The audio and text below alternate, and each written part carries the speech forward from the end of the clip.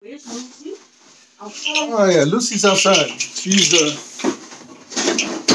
someplace.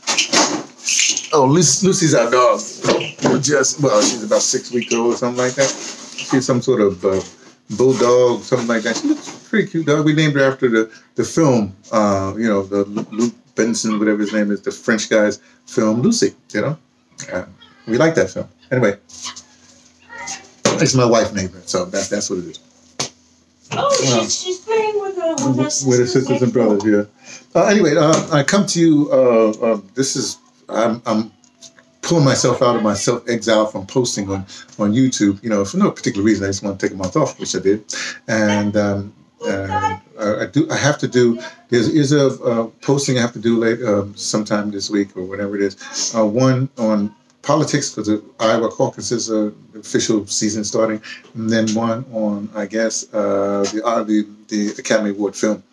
But this is, unfortunately, I just had, first of all, condolences and to all involved, the Kobe Bryant situation with the helicopters and his daughter's 13-year-old and other people who were involved with that. So rest in peace.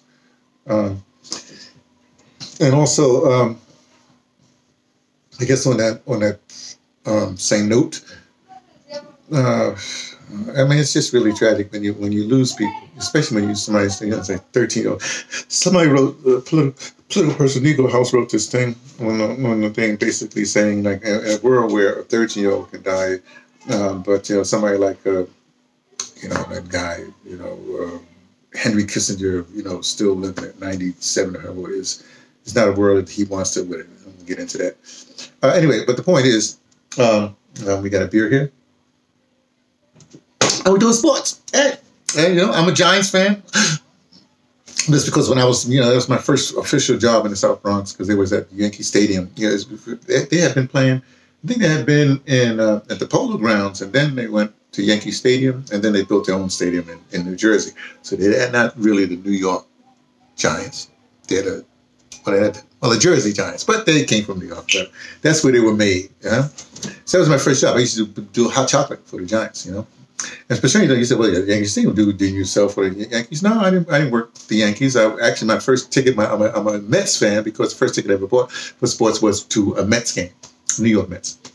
Anyway, so the point is, we're in what's called SuperBowl week, so you get a lot of stories into it. So I had to figure out what team am I going to, since my Giants are not wasn't even in the playoffs, then I have to pick a team, I guess. When this season first started, I was talking to my brother-in-law. He's a Chiefs fan. Interestingly enough, he's in Virginia, but he's a Chiefs fan, and we didn't have much faith at the beginning of the season, but now they're there. So I got to communicate with him and see what he's thinking. So I guess I love the 49ers or whatever. When I shouldn't say that. The 49ers with the whole Kaepernick thing. I haven't been following football since I haven't been following it since I came after 2003. Even before then, I'm just old head. So with the whole Kaepernick thing, get the 49ers. You did Kaepernick wrong. I don't want to hear it. Sorry. Anyway, it's not that. It's just that you have to pick a team. That's the team I picked.